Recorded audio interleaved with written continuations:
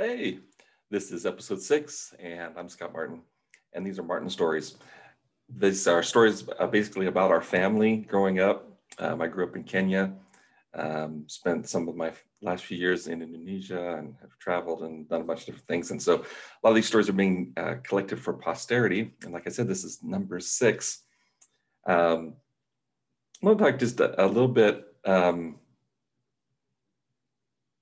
about some of the adventures we had in Kenya. This one was from high school. And so we've probably been in Kenya, I don't know, at least 4 or 5 years. I was maybe a junior or senior. My mom had enrolled at Azusa's Pacific University in their master's program, and they would send their professors to Kenya, where folks in the region would gather together for intensive courses, and a lot of it was online. It's amazing that they were able to accomplish that pre-internet. But that was the case, and so she was in classes, and my dad's sister and I had traveled with her while she was in classes, and so we occupied ourselves during the day. On this particular day, we got up early and went to Mount Langanot. It's in the center of the Rift Valley, and if you're not familiar with East Africa, the Rift Valley is a defining marker. It's a scar down the east side of Africa, stretches from Ethiopia down through Tanzania, and it is an amazing formation. And in the center of this formation, or along inside the valley, there are a number of volcanoes where this fault line created a weak structure.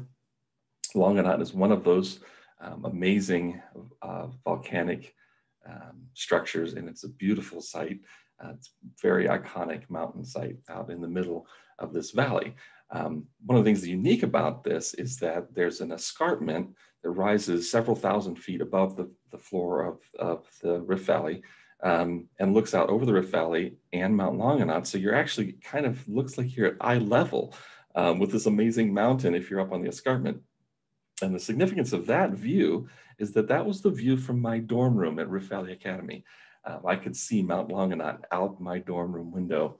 It was really amazing, and certainly sunset time, in the evening was truly an amazing sight. So the opportunity, and this wasn't the first, but it was the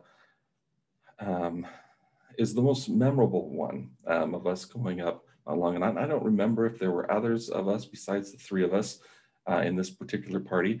I just remember the 3 of us, and I remember climbing up a very, very gray, dusty, ash dust path. It was apparently a very dry time of the year because I just remember it just being a cloud of dust. You'd step and it just poof. It's so super, super fine. That ash dust is just beyond fine. And that would puff up as we walked, and we arrived at the summit around noon. I remember eating lunch shortly after we arrived. I'm guessing, given that I was a teenager, I was ready for lunch probably from 10:30 on. So it could have been any time after that. And we arrived at the top, and there was a rumor that a Cessna, a 2 or 4 person aircraft, had flown up into the crater of Mount Langanot. So Mount Langanot is this amazing spike-shaped mountain out in the middle, and at the top it has this flat curve to it. And what you're actually seeing there is what remains of the mountain, because the top has been blown off from the volcanic activity. And so this slope to it, kind of the saddleback of it, is actually inside the crater. So when you get to the peak and when you get to the top, you're actually looking down into a hole, and it's rimmed all the way around. And the rumor was that this aircraft had flown up into the crater and had circled around and had crashed inside, and that from certain points of view, you could see. And so we'd heard that this aircraft was crashed into the embankment on the what would be the east side of the escarpment, west facing. So if we went around to the west edge of the escarpment, we would have a chance of seeing this. That was also the highest point of the saddle. So if you think of a saddle as being this slope and then having a horn on it, the horn of that saddle is kind of the far west side, kind of southwest side. So we hiked around and had just barely begun. I mean, we got to the peak and you can actually, there's a path that goes all around both sides. For whatever reason, we started heading right.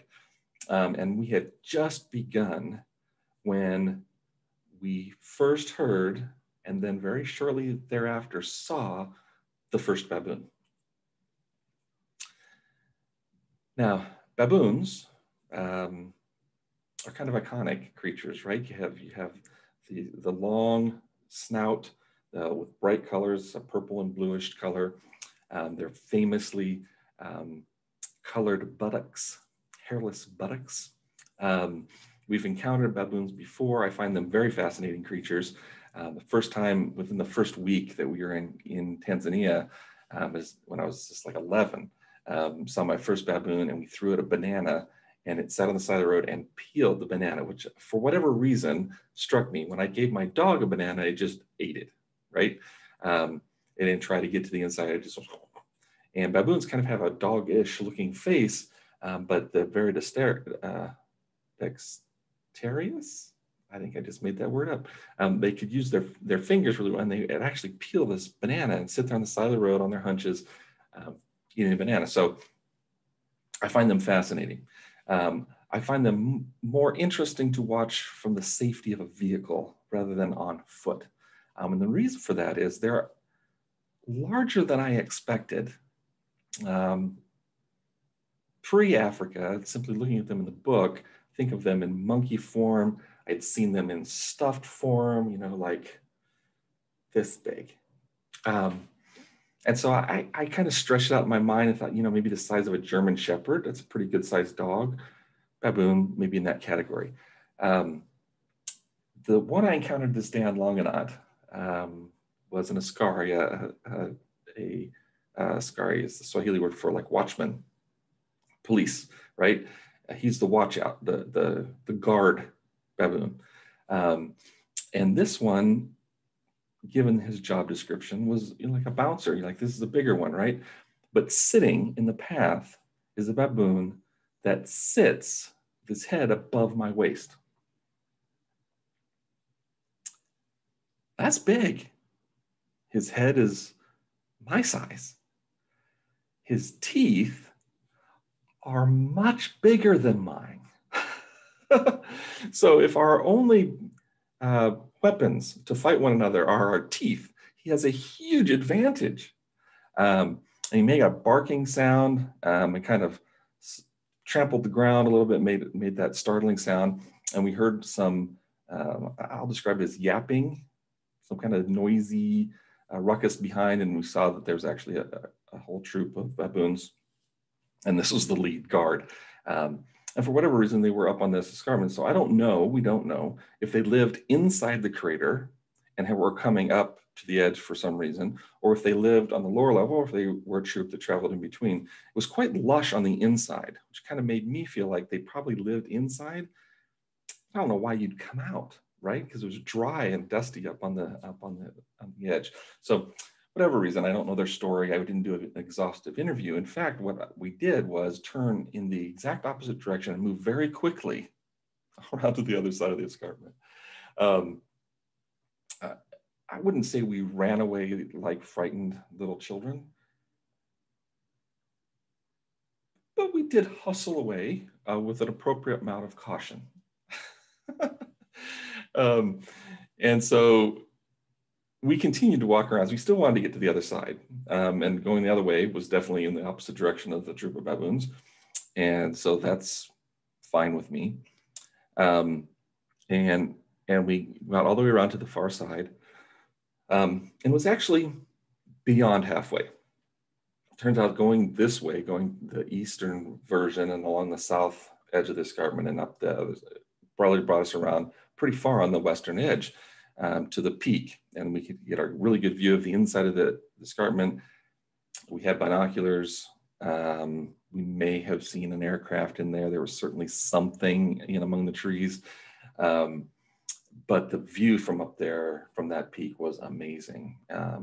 And I just remember sitting there on a rock with my sister and my dad, and it's like a series of snapshots. I don't know if we had a camera, and I've actually seen pictures of us sitting there, or if that's just frozen in my brain. But I just remember thinking this was just so amazing. And you just felt like you're literally on top of the world.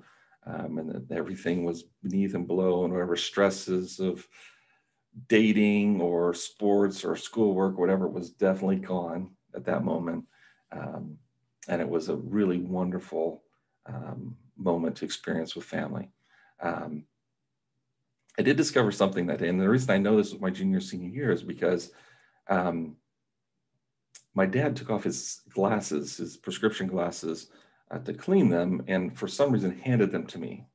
I don't know if he was like, so he could get out a cloth to clean them or to switch his binoculars. I don't know why he handed them to me, but I put them on just to see what he was seeing, and was amazed how clear it was through his glasses. I just thought, oh my gosh, this is very vivid. And I remember that very distinctly. I don't remember saying anything out loud to anyone. I just remember being in awe how beautiful it was through his glasses. And it wouldn't be for another year and a half before I would get to college and go for an eye exam, which I had not had in a while, and find out that I indeed needed glasses. And as I walked from the eye doctor's office back to campus, I was in absolute awe how you could see individual leaves on trees. I didn't know that. I thought they were kind of watercolory. I don't know when my eyesight had degraded, but I do remember there in college going over to the gym and picking up a basketball and thinking, this game is way easier now that I can see the basket. And my shooting percentage went up significantly. So for my high school friends who were critical of my long distance shooting skill, I will say, in my defense, I couldn't see the basket. So I'm not sure what the story will be for episode 7, but I thank you so much for tuning in and listening, and certainly comment if you'd like to hear more stories about this or about Indonesia or travel or whatever you're more interested in, and whatever has piqued your interest in these stories.